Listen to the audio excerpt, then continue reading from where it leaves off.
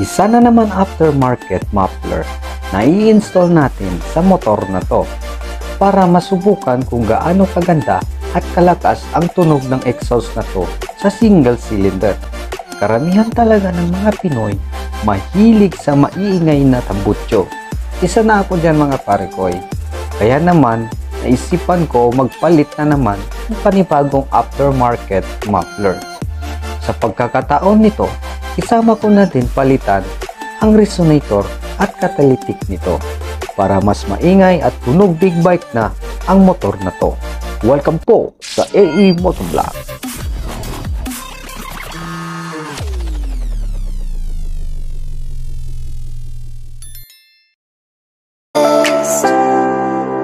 We are reaching for the stars, but we're making this too hard, and I wonder where you are.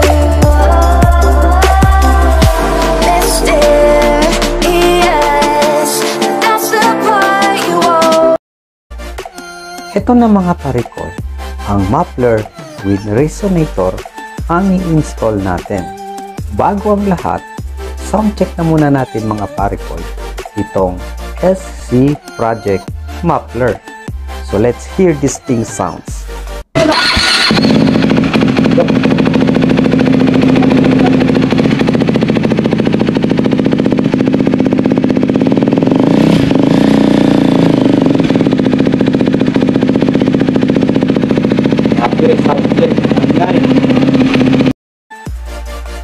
Hindi siya gaano kalakasan ang tunog ng muffler na to pagdating sa single cylinder dahil naka-install pa ang resonator at catalytic nito.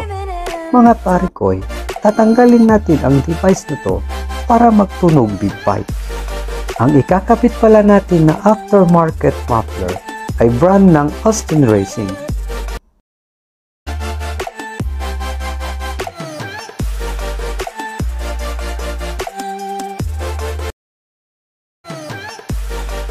If you look at these parts, this is resonator installed between the catalytic and the muffler. Talagang mabigat siya mga pare ko, kaya bawas timbang din sa motor ninyo. This device it help quiet or eliminate noise the exhaust system by cancelling the sounds before they enter the muffler. Kaya pag tinanggal nyo to mga pare ko, magtunog big bike talaga ang motor ninyo.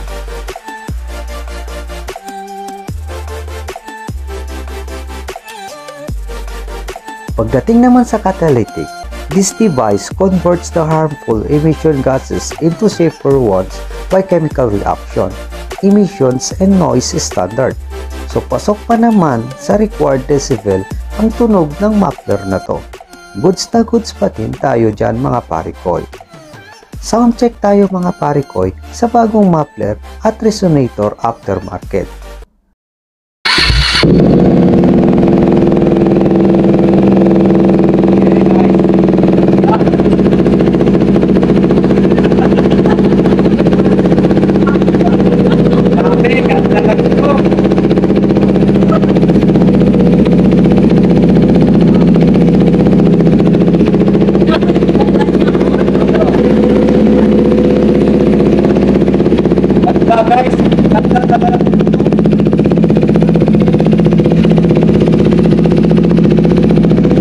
So yun lang mga pare ko, sana nagustuhan nyo ang video na to.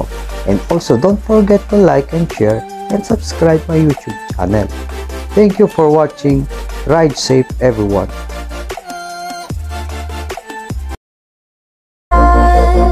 Search for you.